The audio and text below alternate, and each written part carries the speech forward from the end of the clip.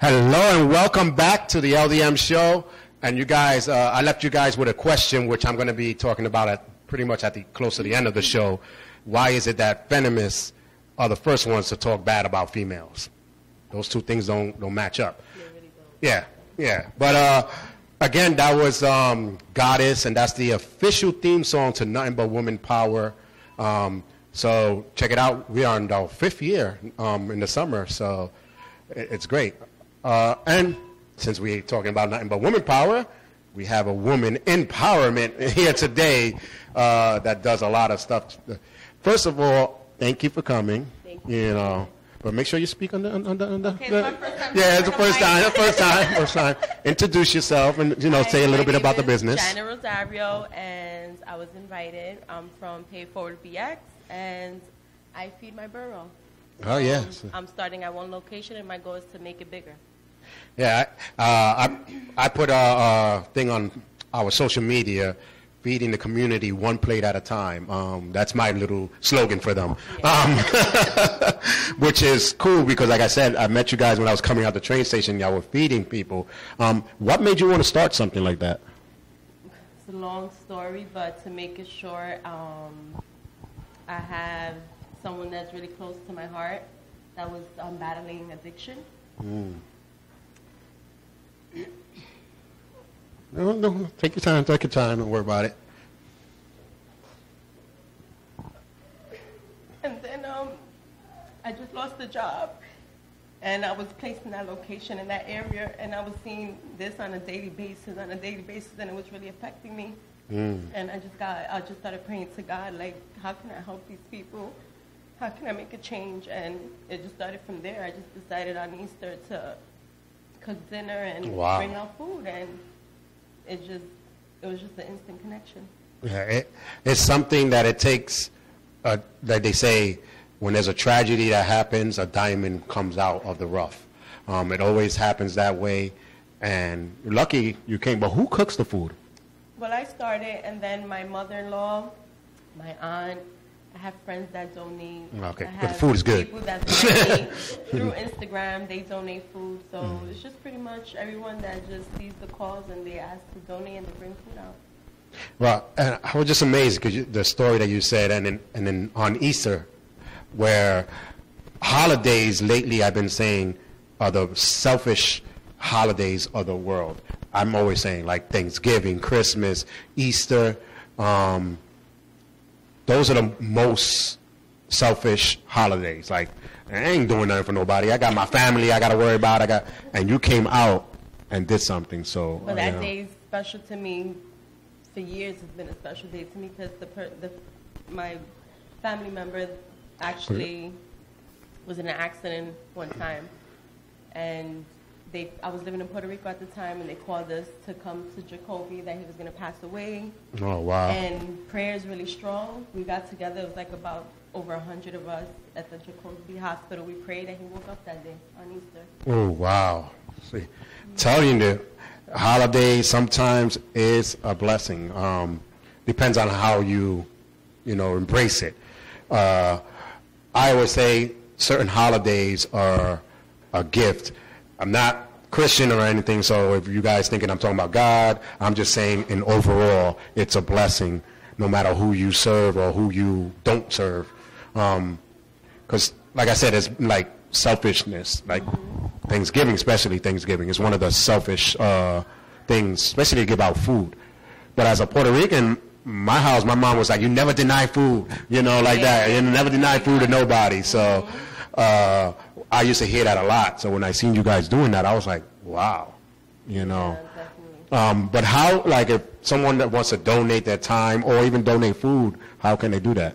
Well, honestly, I just work based off my Instagram. So if someone hits me up through DM, we can always, if they're serious about it, I'll exchange numbers and we can always connect. Or they can always come through to the location. I let them know what is it that we need or what they can donate, and they come through. Yeah, I've been like, I don't know if it was you or your husband been Instagramming, come to this place, come to the place. And I'm like, every time we book somewhere, because we are like real busy. It's never like we don't want to go. So that's why I was like, you have to be on our show, because that's like for us to spread the word. But one day, don't be surprised if we come in with cameras and you're like, oh, the LDM show is here, you know, because we love to bring out stories like that for the community to understand that it needs to grow. There is a lot of people out there that are homeless. And some of them are not homeless because they wanted to. It wasn't their fault. There's a lot of people out there that are homeless that are not addicts. There's Yeah. people that are just homeless. Just went out. Or in shelters. Yeah. And they not, you know, they feed them, but they don't feed them nice, good, warm plates like I do. Oh, no. I seen everybody, they were like smiles on their faces. For that one moment, I think they even forgot about drugs and stuff, because I seen a couple of the drug addicts like, oh, okay. That's the goal. That's the goal. Yeah, well, that was working. They was like, whoosh, whoosh, sucking fingers. I was like, whoa. Go work. I need to eat like this every day. Which is nice, you know, because I seen the whole thing. The one good thing about I seen you guys do, because a lot of people, not a lot, but some certain people, they do the food drive or something, but then they want to drill religion or you need to get off the streets, like, you know, like. Oh, no. But I see you guys don't do that. Y'all just get the food and you conversate with them and you have fun. I'm not God. Thank you. I don't judge nobody. Thank you. If people make the decisions they want to make, that's their decision. At the end of the day, I feel love does heal. And my job is to just love on people, and they'll make a decision when they want to make it better. Which is true.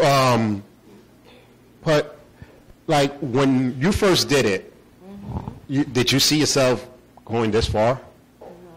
No? No. I just did it once, and then it was, I left like a few people hungry, and I was like, I gotta go back and feed the ones I left hungry. And then it just got bigger and bigger and bigger, and I was just like, I'm doing this forever. I could do this forever.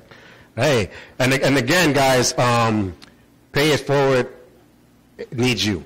I'm going to say that. Just like we doing the fundraiser to move to a new place, things happen, you know, but people like this definitely need a community. I would say it takes a community to help a community. Teamwork, dream work. Yeah, but a lot of the community, I don't know.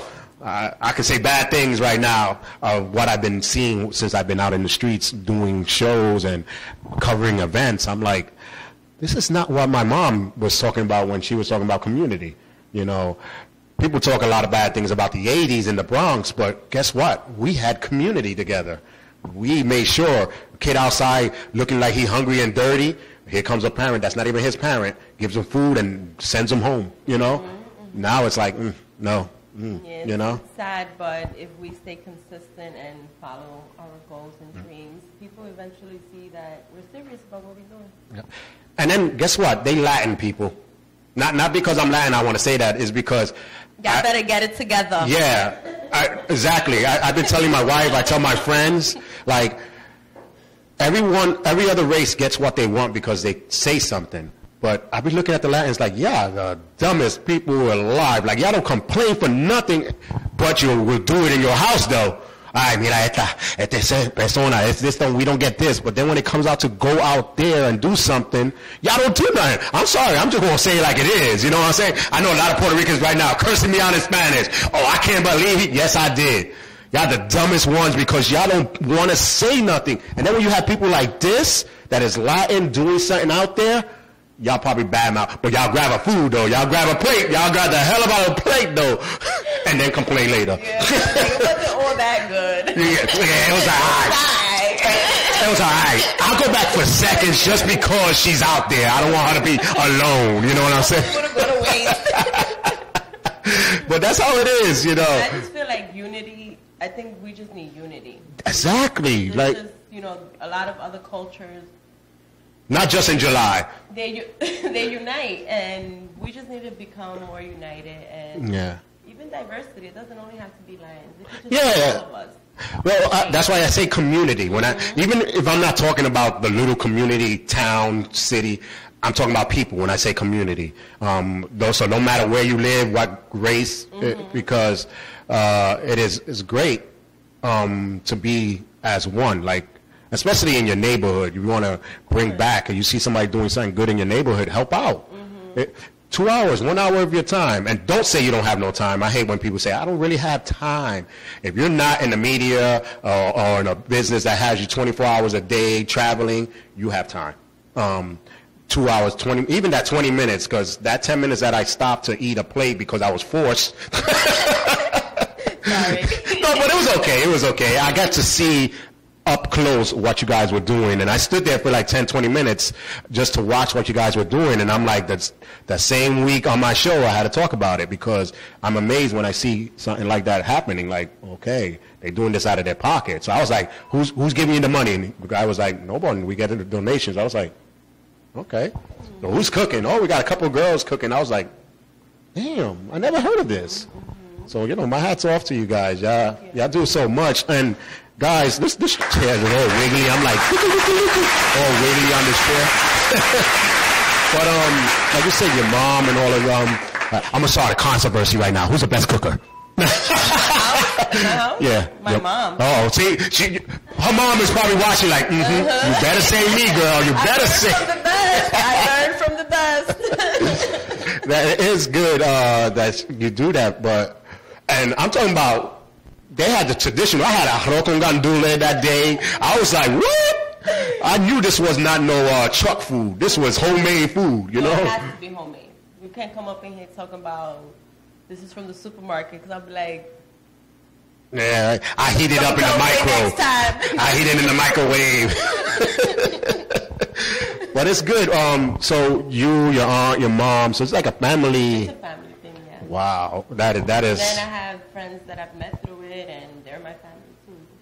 We're all family now. And hey, that's what I said. I love when I see things like that. And we're definitely one day going to be out in the street. I'm talking about where you see cameras, then you know it's us coming to bring the story out to life. Because you guys got to see what I seen. And I had the miracle of 34th Street, and it was on August, September when I met them. So it was in the summer, and they were still doing that thing for the, especially in 149. I seen a lot of homeless people there. And they were happy. I never seen, and I passed by a lot to go see my grandmother, and I never seen them that happy when they were eating. They're always happy. They see me and they're ready like, yeah. You here? I'm like, I'm here. They spend their money on watch just to remember and shit. Okay, it's about that time. They gonna be here. They gonna be here about that time. You know. Got that alarm set. cleaning the streets and shit. We gotta make waves. Yeah, they helped me and everything set up all the time. Wow. There's one guy that he just lives right there, and he just seen what we was doing, and he was like, I'll help you set up. He's there he's there before I'm there. Oh, wow. He helps me set up the table. See, that is good. He's from that neighborhood, and they all know him, and I'm protected there. Like, I'm safe there. I'm good in that area. See, that's the one good thing I can say about pretty much the homeless and some of the drug addicts. They protect their, I'm just keeping it real, they protect their community sometimes more than the people that are good off, you know what I'm saying? Like, I be seeing them cleaning the streets, talking about, you know, I've got to clean this because, you know, I slept here, so I might as well clean it. I'll be looking at them like, wow, you know what I'm saying? Like, they prove to me that you can lose something, but don't lose yourself. And that's what they show me when they do that. I'm like, okay, you know, hey, I got wrong, because I have a brother that's, you know, a drug addict, well, recovery drug addict now. This is the longest he went without taking drugs, so, you know, and this is what, maybe 6, 7 months probably. So from 20 some odd years of, you know, in and out of jails, crack, and all this other stuff, and you don't know who's who. Like, he came from a family like a good, great family, you know, great family. For him to fall down, he was the only one to fall down like that. So, but we kept, you know, holding up and holding up. So you never know, and he'll clean the house, he'll clean this, he'll clean that, you know. That's cleaners. Yeah. That's cleaners. He'll dress all nice. Yeah. I always thought about that, like, why some of the dope things look better than me and stuff. They be having nice sneakers, but they be like, how you doing, all drugged up, but they look better than us. I'll be like, damn. Super clean. Yeah, they are. But again, guys, time, one day of your life, just to sit down and get some food, or bring her some food that you guys have, because I know some of y'all have food that y'all brought and y'all don't want it no more or something like that. Or just bring some food over, like bags of rice and all this other stuff. Or even helping hands, because sometimes, we're short on volunteers, people just help me serve, because it gets really busy. I used to serve. Now it's to the point where I can serve. I need people to help me serve so I can keep the line organized. I can make. Oh my God! Yeah, that day I was like, yo, they were giving like things. It was acting with them and letting them know I'm here. Like, I know you. I know who you are. You know who I am. Like, we family. Like, what's up? What's wrong with you? And eventually I want to start hearing their stories. Like, why you here? What got you here? What got you to this point? And let them hear themselves speak. Sometimes they don't speak, and that's why they don't get out of their home. Sometimes they need to probably speak their own story and. That's true. Put their story out there. And I always say, if you don't speak, you don't get hurt. So, but I definitely want you to keep up the good work and keep pushing that out there, because people do, especially now, winter coming, holidays coming. Some of them just want someone to be there. And it's especially with the elderly, because like for Thanksgiving we open our doors and let all the elderly come in my grandmother's house, and people were like, why? Because that's an elderly building, and I know one or two of them, the family did not come to see them, because who wants to go see grandma on Thanksgiving when I can be with my family, which I never understood that, but that's what happens, I mean, I just feel that everyone should just be kind and offer love. Go back to the 80s. I'm not talking about the 80s. I see. Well, I'm talking about. That's what I was saying. Not the way of movements of no phones and stuff like that. That I don't love. But I love the moral of the people that were from the 80s, 90s. They had respect for the elders. They had the family values. I heard Miss Paul doesn't have food, and you see the whole building coming down with some food and stuff like that. You know what I'm saying? She was like, she fed everybody. Yeah, well, that's what my mom used to tell me. Like, she used to always be outside. Every holiday would be in her house. So, it's like, what happened to those days? It's like, I'm too tired, or they go to your house, grab a plate. Social media is what happened. Well, let social media feed you. See, that happens. You know what I'm saying? But definitely keep it up. So we're just going to keep on pushing it where people can bring some food, because I know after a while it's going to get expensive. And it's already getting there. Yeah, I can figure, buying food. Not every day supermarkets have sales, so it gets heavy. So you guys, if you want to support with food, or like she said, volunteering is great. Get it.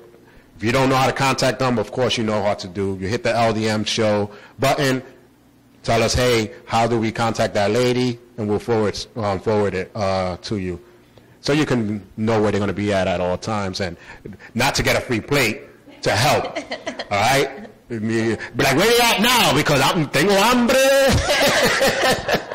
I mean, everybody can eat, but I just, when I was in 149, I had to leave that area because they started noticing me and recognizing me, and they were like, oh, we in the building. That girl's there again. And it was just too many people shopping and retail, I was like, I have to get out this area. So now I'm at 146 in College Avenue. Okay. Now, because that's where the shelter's at. Right. Where they're at. That's where they're located. And that's the shelter's probably loving it. Oh, we don't got to cook today. She's back. Actually, believe it or not, I actually get like 2 or 3 negative comments.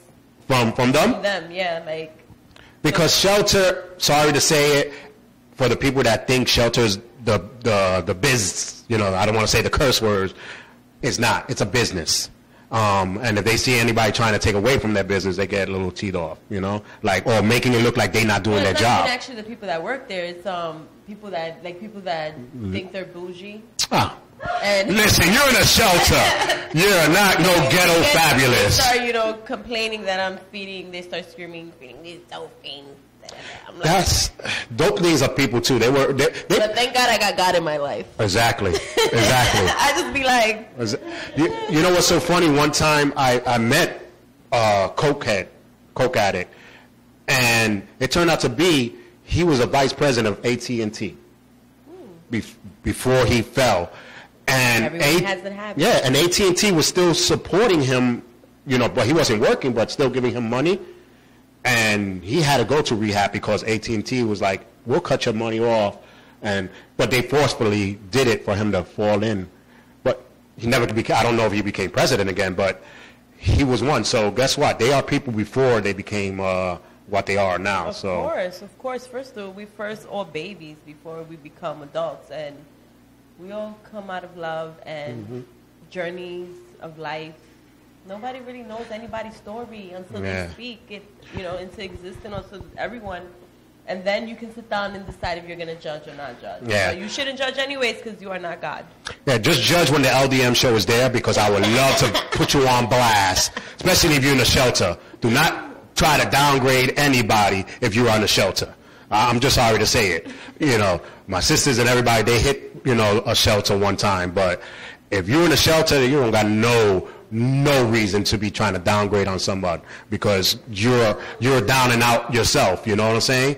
But in your mind, you're going to get up there. Maybe you won't. I already made my mind, at the end of the day, I can't change everyone. Yeah. And negative people are going to be negative. Happy people are going to be happy. Miserable people are going to be miserable. Yes. It is what it is. Yeah. So like I said, she just threw the bomb at them. But we turn the negative into the positive. So, you know what I'm saying? We're going to keep it up. And that's why we keep positive people on our show. And we keep, combining. Just like our guest today, Prodigy is there, King is here. All these people that we met through the course of the year, we've been like family. And, family, that's right. It's always, but like I said, the LDM show, I know we've been like, oh, we're going to go, we can't go, but we try our best, like shouting out the words, and, do our best. But again, ladies and gentlemen, hit her up. Try to give her some help volunteering and everything, and some food, especially the food. We need a lot of food to be cooked. You don't got to cook it, but well, if you want to cook it, do you take cooked food? I don't know. I do take cooked okay. food. Yeah, but it has to be something you know how to cook. Like, don't come trying to bring any. Be like, listen, I just tried rice for the first time. Let's see if this works. Let's see if this works. It's all love. Like at the end of the day, I'm there to offer love, and I feel like through food, it's the best way to show love. Right. And I cook what I love to cook, and my mother-in-law cooks what she loves to cook. We all cook what we like to cook because we're doing it with love. So if you're not doing it with love, it can stay home. If you're doing it with love, bring it through. Always waters are welcome, and plates, spoons, things like that, just to keep the party going. All right, there we go, guys. And if you want to come and drop them off here, you can drop them off at our studio, and then we'll let them know, and they can pick it up. So we all combine in one hand to help the other hand. But we're going to be back with our guests. And then we got Kathy that's going to be coming talking about fashion too. But you're always welcome to come back here. I'm glad it didn't snow this time, right? I know. Oh yeah, what's the social media? So you can find me on Pay It Forward BX or Janet Rosario on Facebook. There we go.